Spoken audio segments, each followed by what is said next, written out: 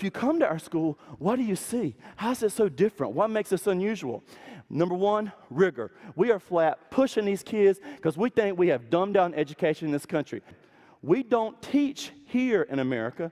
We don't even teach here in America. We teach here.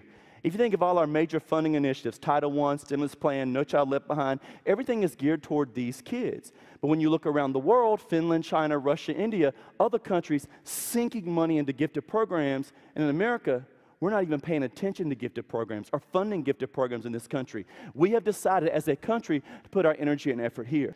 What I decided to do 18 years ago, I didn't want to meet their needs by doing that and do a disservice to these kids at the same time. So I decided to flip things around. I decided to find my brightest kid in my class. I said, you know what I do?